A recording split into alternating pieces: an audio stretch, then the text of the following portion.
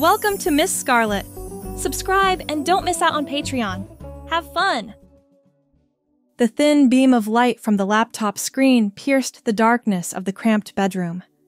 Outside, the city hummed with late-night traffic and distant sirens, but inside, a different kind of transformation was taking place.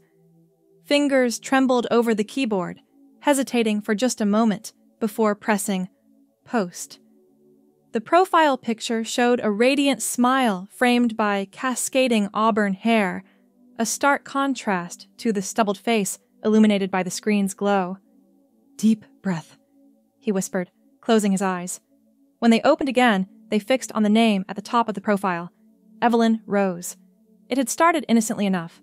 A few selfies taken in private, experimenting with makeup tutorials found on YouTube. Then came the thrill of ordering that first dress online, heart pounding as he clicked, confirm purchase. Now, weeks later, an entire corner of his closet was dedicated to a wardrobe that no one else knew existed. Until tonight. The post was simple. "Hi everyone! New to all this, but excited to share my journey. Any tips for a girl just starting out? #makeup newbie #transition goals." He, or rather, she, in this moment, refreshed the page compulsively. 1 like. 2. A comment appeared. "Welcome, hun. We've all been there. DM me if you need any advice." A grin spread across his face, wider than any he'd worn in months. For the first time in forever, he felt seen, understood, accepted. Little did he know, this was only the beginning. Days turned into weeks, and Evelyn's following grew steadily. What had started as tentative forays into makeup application blossomed into full transformations, documented meticulously for an eager audience. "Slay, queen! Your eyeliner game is on point. Where did you get that dress? I need it in my life." The praise was intoxicating. In the safe cocoon of his apartment, he could be Evelyn without fear or judgment. The persona took on a life of its own, complete with a backstory and personality quirks that felt more authentic than anything he'd allowed himself to be in real life. But reality had a way of intruding, even in this digital sanctuary. "Hey man, you've been pretty quiet lately. Everything okay?" The text from his best friend Chris sat unanswered for hours. How could he explain that he'd been too busy perfecting his contouring technique to grab beers, that the thought of putting on a polo shirt and cargo shorts felt suffocating compared to the freedom of a flowy sundress? "Yeah, just been busy with work. Rain check?" The lie came easily, but left a bitter taste. As Evelyn's world expanded, his own seemed to shrink. One lazy Sunday afternoon, scrolling through comments on his latest post, a message caught his eye. "You're so inspiring! I'd love to meet up sometime if you're in the Chicago area. Us girls gotta stick together!" His heart raced. The thought of meeting someone in person, as Evelyn, was both thrilling and terrifying. But wasn't this the logical next step? The validation online was addictive, but ultimately hollow. To truly embrace this part of himself, didn't he need to step out into the real world? Before he could second-guess himself, his fingers flew across the keyboard. "I'd love that! There's a great little cafe downtown called the Rustic Bean. How about next Saturday at 2? The response came almost immediately. "Perfect! Can't wait to meet you, girl!" As the reality of what he'd just done sank in, a mix of excitement and panic washed over him. This was really happening. Evelyn was about to become more than just pixels on a screen. The week leading up to the meetup was a blur of preparation. Every spare moment was spent practicing makeup application, agonizing over outfit choices, and watching countless YouTube videos on feminine mannerisms and voice training. Finally, Saturday arrived.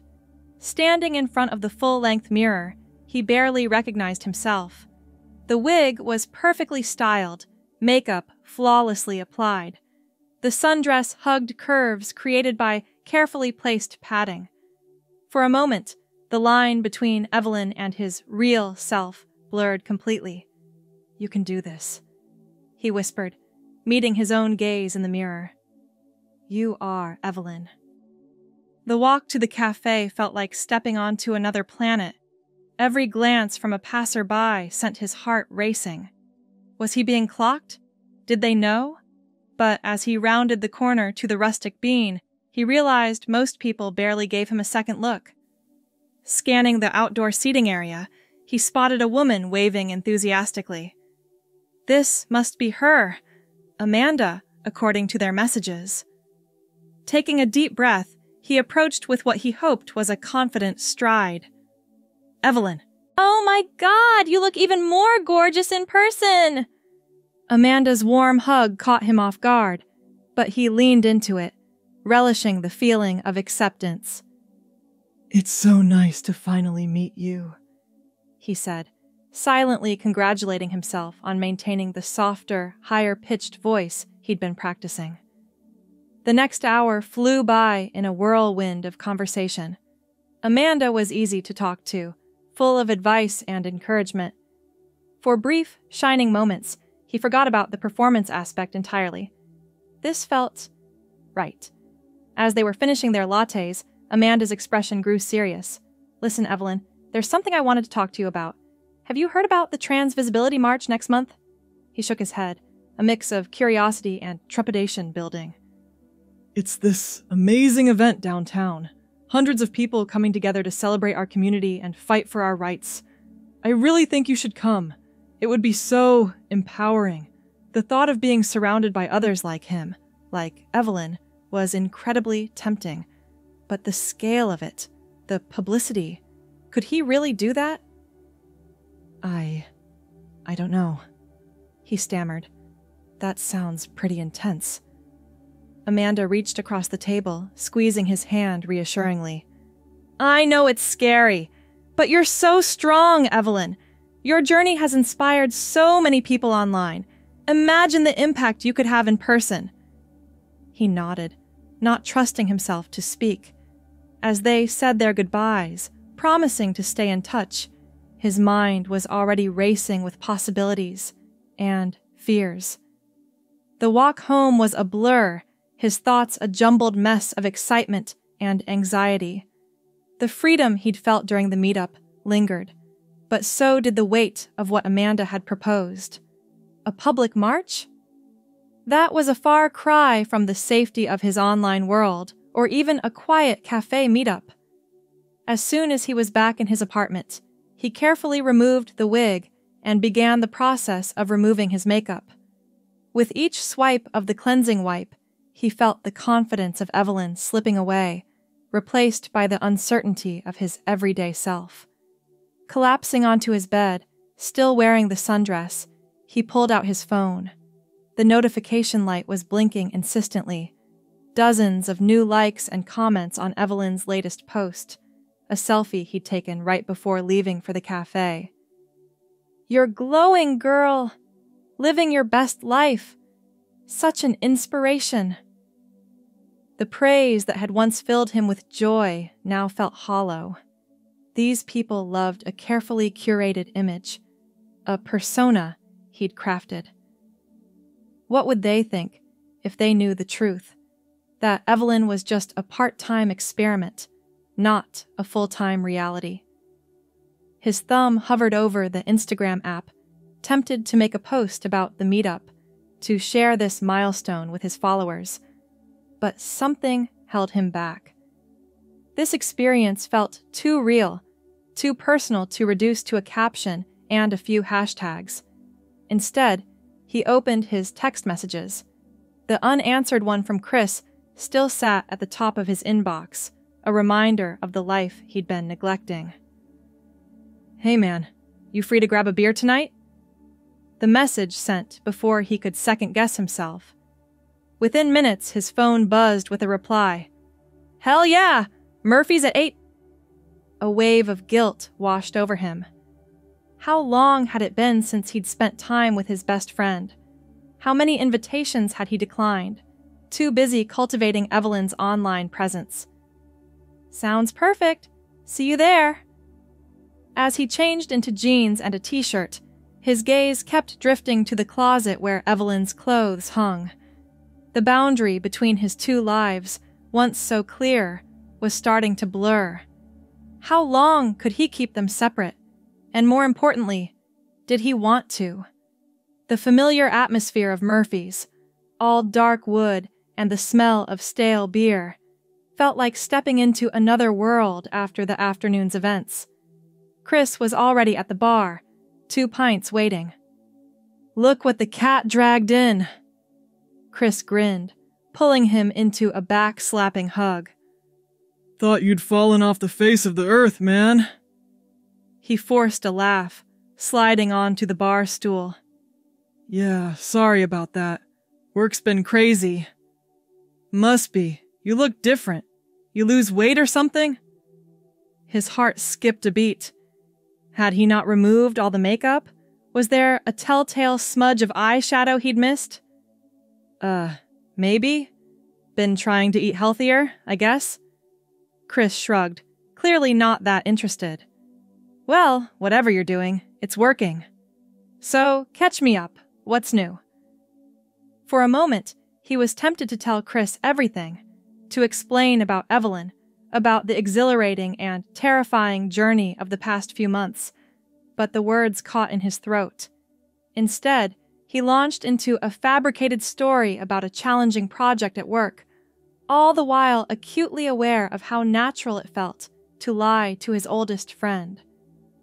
As the night wore on and the beers flowed, he found himself relaxing into the familiar rhythms of male bonding. But there was an undercurrent of discomfort, a nagging feeling that he was play-acting a role just as much here as he did when he was Evelyn.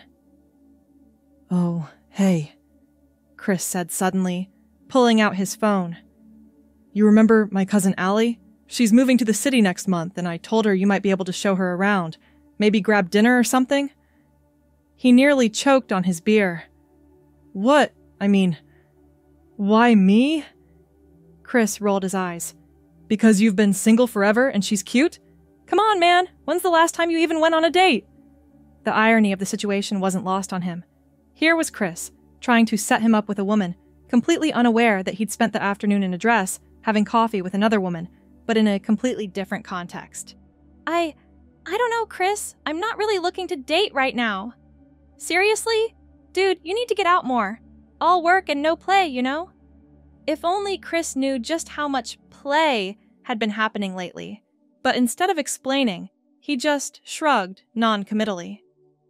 As they parted ways at the end of the night, Chris's words echoed in his head. "Think about it, okay? Allie's really cool. I think you two would hit it off." The walk home was a stark contrast to his journey as Evelyn earlier that day. No one gave him a second glance now, just another guy in jeans and a t-shirt. But instead of feeling relieved, he felt invisible. Back in his apartment, he stood in front of the mirror, studying his reflection. With a sudden, decisive movement, he opened his makeup bag and began to apply foundation. As Evelyn's features emerged, a sense of calm washed over him. Picking up his phone, he opened Instagram and began to type, "Had an amazing day meeting a fellow sister in person. It got me thinking about how much of ourselves we share online versus in real life. I'm considering taking a big step and attending the Trans Visibility March next month. Terrified but excited. Who else is going? #transvisibility, #living my truth." His finger hovered over the post button for a long moment before pressing it firmly.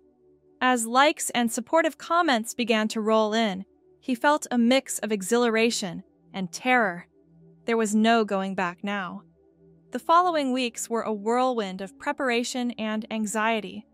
Every spare moment was spent researching the Trans Visibility March, connecting with other attendees online, and agonizing over what to wear. The support from his followers was overwhelming, with many offering advice and encouragement. But as the day of the march approached, the reality of what he was about to do began to sink in. This wasn't just posting selfies or meeting one person for coffee. This was a public declaration, a step into a world he'd only glimpsed from behind a screen. The night before the march, he barely slept. Tossing and turning, his mind raced with worst-case scenarios. What if he was recognized? What if his family found out? What if he wasn't trans enough, and the other marchers saw right through him? Morning came too quickly. Standing in front of his closet, he realized he'd never put this much thought into an outfit before. Finally, he settled on a flowing maxi dress in vibrant blue. Bold enough to stand out, but comfortable enough for a long day of marching. As he applied his makeup with shaking hands, he caught sight of himself in the mirror. For a moment, the line between his two selves blurred completely. Was he a man dressing as a woman, or had Evelyn been the truth all along, finally breaking free? The sound of his phone ringing snapped him out of his reverie. It was Amanda. "Evelyn, are you ready? I'm so excited to see you!" He took a deep breath, steadying himself. I'm ready, I think. God, I'm nervous." Amanda's laugh was warm and reassuring. "Of course you are, but you've got this. We've all got your back. See you at the meetup point in an hour? I'll be there." As he ended the call, another text came through. This one from Chris. "Hey man, want to catch the game later? Allie might join us if that's cool." For a moment, he stared at the message, two worlds colliding in the palm of his hand. With a mixture of guilt and resolve, he typed out a response. "Can't today. Something important came up. Rain check?" Turning off his phone before he could see Chris's reply, he took one last look in the mirror. Evelyn stared back, eyes bright with a mixture of fear and determination. "This is who I am," he whispered to his reflection. "At least for today." The walk to the meet-up point was surreal. Each step felt momentous, like he was crossing a threshold into a new life. As he approached the gathering crowd, a sea of rainbow flags and handmade signs, his heart pounded so loudly he was sure everyone could hear it. "Evelyn! Over here!" Amanda's voice cut through the noise, and suddenly he was enveloped in a group hug, surrounded by faces he recognized from profile pictures and supportive comments. "You made it!" Amanda beamed. "I'm so proud of you!" As the march began, he found himself swept up in the energy of the crowd. Chants of "Trans rights are human rights" and "We're here, we're queer, get used to it" filled the air. For the first time, he felt part of something bigger than himself, than Evelyn, than the carefully curated online persona he'd created. Halfway through the route, Amanda nudged him. "Look, the news is here. Want to say something?" Before he could protest, a microphone was thrust in front of him. The reporter's eyes were kind, but the camera lens felt like it was staring into his soul. "Can you tell us why you're marching today?" For a moment, panic threatened to overwhelm him, but then he looked around at the sea of faces, some male, some female, many somewhere in between, all united in their journey. In that instant, he knew exactly what to say. "I'm marching because for too long, I lived in fear of being my true self. But today, surrounded by all these amazing people, I'm not afraid anymore. This is me. This is us. And we're not going anywhere." The words came out strong and clear, in a voice that was neither entirely his nor entirely Evelyn's, but something new, something authentic. As the march continued, he felt a weight lifting from his shoulders. With each step, each chant, each smile exchanged with a fellow marcher, he was shedding the fear and doubt that had held him back for so long. But, as they neared the end of the route, reality came crashing back. A familiar face in the crowd of onlookers stopped him cold. Chris stood on the sidewalk, eyes wide with shock, phone half raised as if he'd been about to take a picture. For a long moment, they stared at each other, the noise of the march fading into the background. Then, slowly, Chris lowered his phone and gave a small, uncertain nod. It wasn't acceptance, not yet, but it was acknowledgement, and for now, that was enough. As the march dispersed, he found himself surrounded by new friends, all chattering excitedly about the day's events. Plans were made for coffee meetups, support group sessions, shopping trips. The virtual community he'd built was transforming into a real-world support system before his eyes. Back in his apartment that evening, exhausted but exhilarated, he finally turned his phone back on.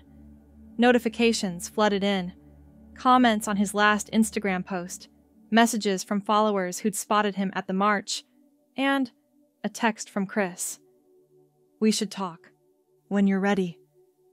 The future was uncertain.